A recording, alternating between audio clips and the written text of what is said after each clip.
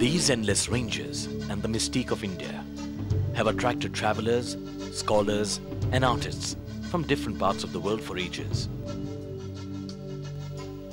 The Indian travels of three eminent Russian artists in the 19th century was yet another link in this long chain. Alexei Saltykov, Vasili Vereshchkegin and Nikolai Roerich spent several years traveling, experiencing and painting the multitude that is India.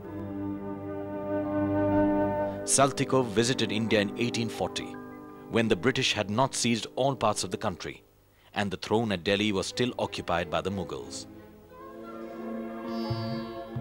Saltykov was fascinated by everything he saw: Indian costumes, ornaments, temples and religious practices.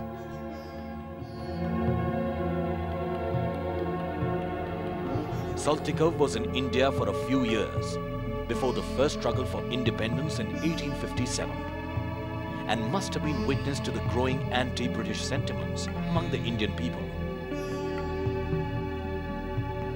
And it is likely that the motion in his work draws inspiration from this tension. Another master who came to India was the celebrated Russian painter Vasili Vereshchkegin. Independent and unorthodox, Vereshchkegin shared the democratic views characteristic of the Russian intellectuals of his day.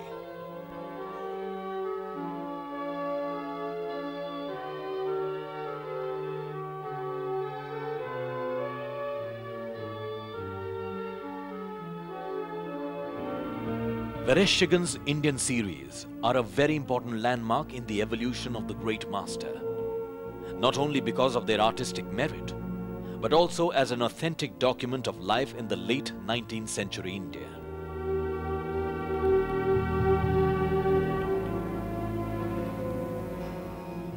The last of the trio of Russian masters to visit India was Nikolai Roerich.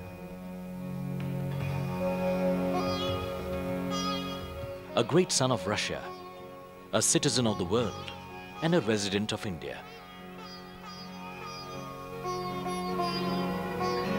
Roerich tried to capture the eternity of the Himalayas, painting them at dawn when the valleys were still in shadows, and at sunset when the peaks glowed like embers. The joy of watching his works at the Roerich Museum at Nagar is an experience that has to be lived. The works seem to acquire an immediacy, a new vibrancy surrounded as they are by the very peaks and valleys that inspire these classics.